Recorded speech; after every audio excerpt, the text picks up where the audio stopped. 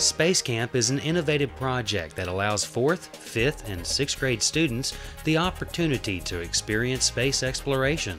The goals of the project are to develop problem-solving skills while gaining knowledge and experience in space science. Prospective astronauts submit applications and interview for positions on the spaceflight crew.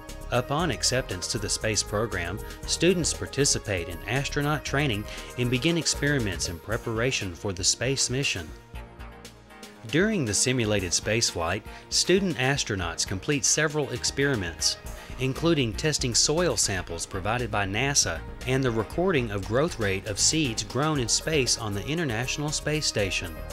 Students also conduct tests on the astronauts' resting and active heart rate to study how microgravity might affect the human body. Students also simulate a spacewalk outside the space station, where they learn to work as a group to repair a solar panel and to use a grappling device to grab an item and transport it to another location.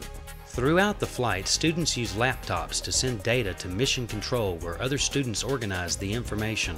With the assistance of volunteers, students successfully land the spacecraft, and NASA astronaut Tom Henricks conducted the mission debriefing with the student astronauts. A press conference was conducted for parents and visitors to discuss the excitement of space travel.